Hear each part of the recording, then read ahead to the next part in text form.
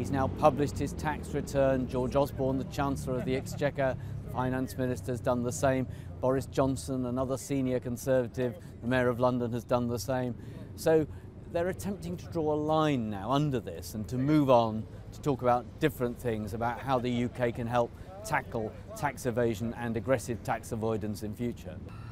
What David Cameron's now trying to do is to say we need to move on, we need to stop aggressive tax avoidance, the UK government said that before, and definitely make it harder for tax evasion.